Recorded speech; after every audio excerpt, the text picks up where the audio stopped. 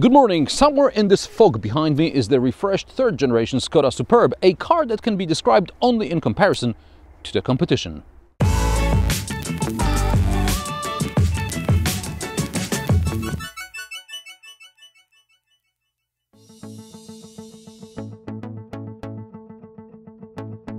Why do I need to talk about the Superb in reference to the competition? Because this way I can fish out the details which make this car better or worse. Skoda is a product designed in a way that you can't find any faults, but is the Skoda Superb really the best you can get? For this comparison I made a table, which you can see on the screen right now. It includes specs for major competitors and also Audi A6 to make things a bit more interesting. The price is for top spec model with comparable performance, but without options. The prices are for general reference. They are from the German market mid-December 2019. And in case of Audi, everything is an option. Besides objective technical specs, I will also talk about some of the options or lack of them, as well as how some of the systems work, if I have relevant experience from other models. I will also add my subjective opinion regarding ride and handling, noise levels, etc. For many years, Skoda has been all about offering the most car for a reasonable price. And indeed, it is one of the largest cars in the D segment. However, Opel Insignia and Toyota Camry are longer, Ford Mondeo and VW Arteon are wider, and Kia Stinger has longer wheelbase. The Superb is one of the lightest models in its class, but VW Passat or Peugeot 508 are lighter. There are also cars faster, more efficient and more powerful than the Superb. So in terms of basic specs, the Superb is average. It's piece de résistance. It's the boot, which is the largest in the segment. The boot in the Superb is not only the largest in its segment at 625 liters, I measured it and it really is what it says on the box. It's also full of so-called simply clever solutions. So there are shopping bag hooks, a flashlight, like you really need it.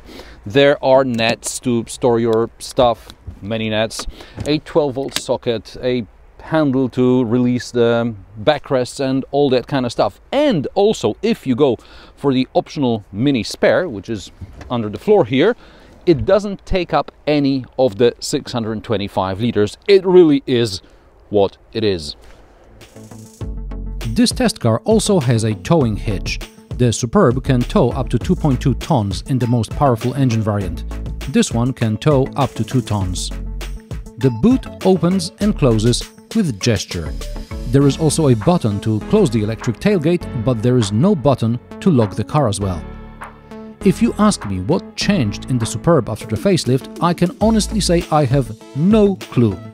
I'm sure die-hard Skoda fans will tell you there are completely new headlamps, bumpers, LED lights in the back, and the Skoda logo has been replaced with letters spelling out the brand name.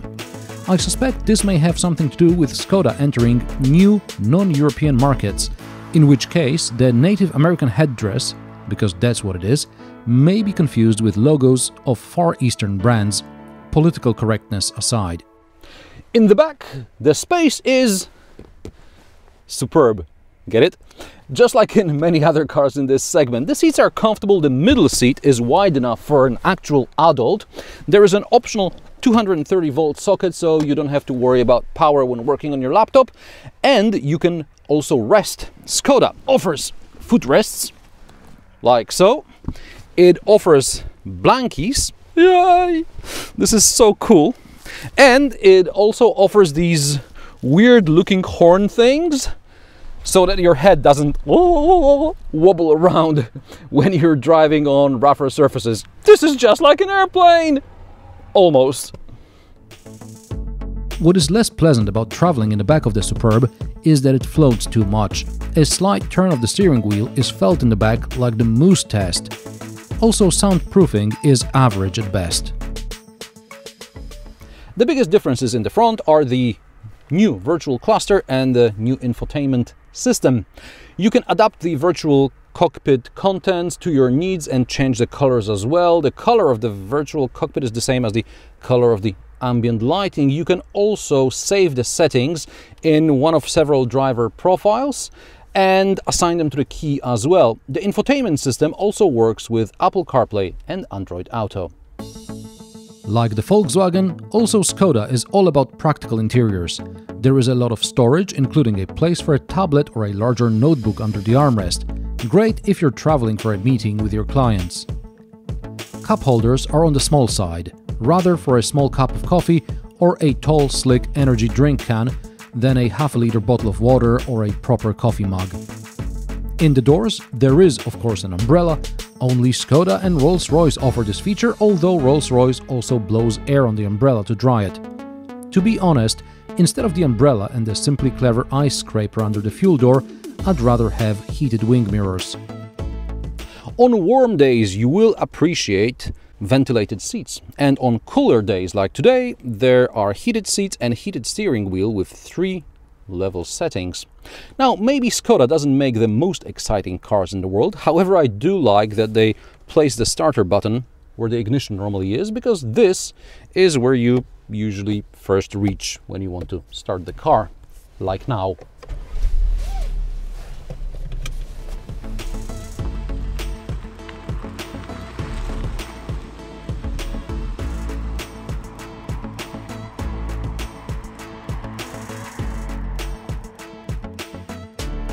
Here I was planning to say the Skoda Superb has good suspension, which is comfortable during long motorway cruises and good on bumpy roads.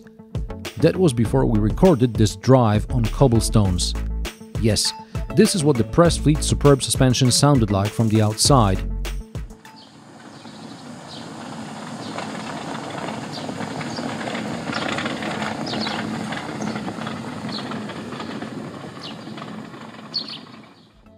You can't hear it from the inside, but imagine arriving like this to see a client. Test before you buy. Skoda Superb gets 1.5 and 2-liter TSI petrol engines, as well as 2-liter TDI diesels, with power ranging from 150 to 272 horsepower. Entry-level motor gets 6-speed manual or DSG, while the more powerful cars are available only with the double-clutch gearbox. Top engine variants also get optional all-wheel drive. In 2020, the Superb will also be available as a PHEV with the powertrain from the Passat GTE.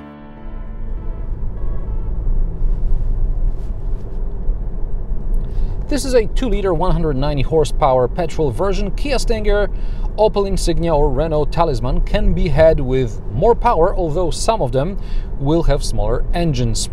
Around the city, you can probably risk a 1.5-liter motor, but for long, fast motorway drives, 2 liters is more preferable.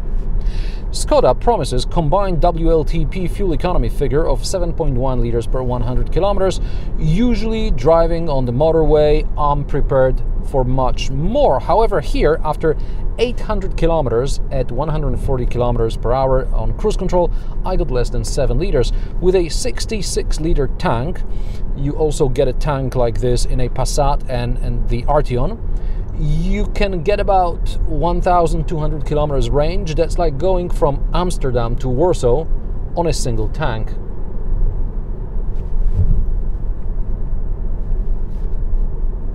You can also get adaptive cruise control with lane assist, so you only need to stop for energy drink refills and to go to the toilet, although I'd suggest to drink plenty of water and stretch your legs every couple of hours. Health and safety first. 15 minutes you save on brakes will be lost in traffic on any ring road around a major European town. Adaptive cruise control works much smoother than in the Mazda 6, but the lane assist feature is not as good as in the Arteon. This is not semi-autonomous driving yet. When the engine is cold, the ride can be a bit jerky at times. I found a VW forum where users referred to this as the kangarooing problem. It affects other TSI engines as well. If you also encounter this problem, it's best to write down your observations as to when and how often it occurs, and then consult your dealer. The seats are comfortable, great on long distances. There is even a sort of massage function in the driver's seat, but the passenger gets 3 memory settings instead of 2 and a massage. which one you'd prefer? Let me know in the comments below. The noise level is rather high. It's especially apparent after a few hours drive when you get out of the car and continue speaking too loud. It's even worse in the back, where you get blankets, but you should really get earplugs or noise-cancelling earphones.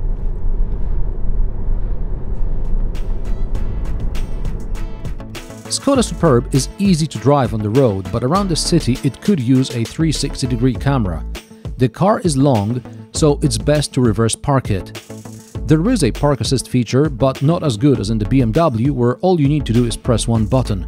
Here you also need to control the gearbox as well as the accelerator and the brake. It can be a bit jerky and the automatic brake likes to intervene. It's not as seamless as one would like, and the end result is somewhat surprising as well. Prices of the refreshed Skoda Superb start at €28,850 for a 150 horsepower 1.5 TSI motor liftback. Add $1,000 for the estate. This test car with a 2-liter 190 horsepower motor DSG in top Laurin and Clement trim with options costs about €52,000. This is the VW Arteon territory. Despite the facelift, it is clear Skoda Superb's place in the group is under VW Passat. Skoda may get all the simply clever solutions, but especially in higher trim versions, it is clear it's a recycle bin for VW tech. And what are you looking for when choosing a large car? Is it the engine, the comfort, the new tech? Let me know in the comment section below. Subscribe, rate and share. New episodes every Friday. Thanks for watching, and I will see you in the next one.